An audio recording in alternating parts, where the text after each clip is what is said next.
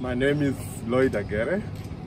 I'm going to show you how this new water treatment plant works. This is where we mix the chemicals which make the water clean. And the chemical we are using is aluminum sulfate. The chemicals we will have mixed here will be mixed with the raw water from this pipe. This is where the mixing will occur, the mixing between the chemical and the raw water. And the purpose of the mixing is to remove all the impurities in the water. And it will occur over time when it's flowing through all these channels. All the impurities, they combine together and become heavier, and they settle down here. And this is what we call the sedimentation tank.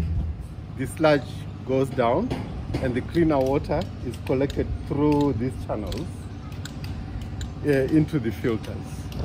So after the filtering process is complete, the water is collected in this chamber here, where the water will be mixed with chlorine to disinfect it so that it's safe to drink.